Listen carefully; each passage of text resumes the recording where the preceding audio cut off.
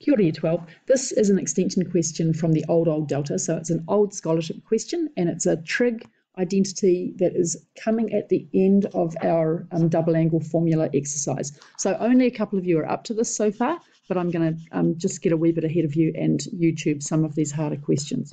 So when we've got an identity like this, we need to think about where is it going to be easier to start. And sometimes you just have to pick a side and get onto it. In this case, I've noticed that I've got cos of 4 theta, which is going to be very easy to do something with because 4 theta is equal to 2 times 2 theta. So I see straight away that I can use my double angles. I'm going to work with this, hope that the 1/4 is a nice thing rather than a painful thing, and eventually head towards the left-hand side.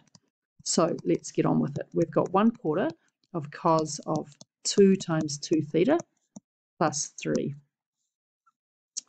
is equal to, now I could choose the cosine version of my double angle or the sine version or the combo version. I'm going to just pick the cosine version. We're working with both sine and cosine over here, so it probably will wash out whichever way. So we've got 1/4 of, 2 cos squared 2 theta minus 1 plus 3. I'm going to clean up really carefully as I go. So I get 2 cos squared of 2 theta plus 2. Now I'm going to do this, and I've got to square it. So I've got 1/4 times 2 of 2 cos squared of theta minus 1 squared plus 2. And when I expand that, I'm going to have 4 cos to the power of 4 theta minus 4 cos squared theta plus 1 plus 2. You can see that the quarter is starting to be helpful here. We've got 8 cos to the power of 4 theta minus 8 cos squared theta plus 2 plus the 2 here, so plus 4. So you should be starting to feel pretty good now. We've got 2 cos to the power of 4 theta minus 2 cos squared theta plus 4.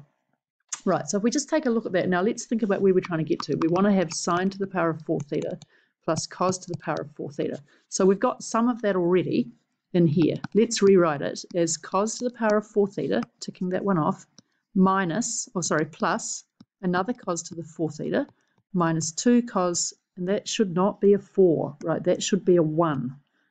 Sorry, guys, I'm not going to remake the video because of that tiny mistake. But what I did there is that I was checking back at that line above as I was doing this one. So you could spot pretty easily here that I'd gone wrong. It is always worth just quickly doing what I didn't do there and running your eye over it after you've written out the line. So 2 cos squared theta plus 1. So that's good. And now if we look at this, hopefully you guys will see that we've got a perfect square. So I've got cos to the power of 4 theta plus cos squared theta minus 1 all squared.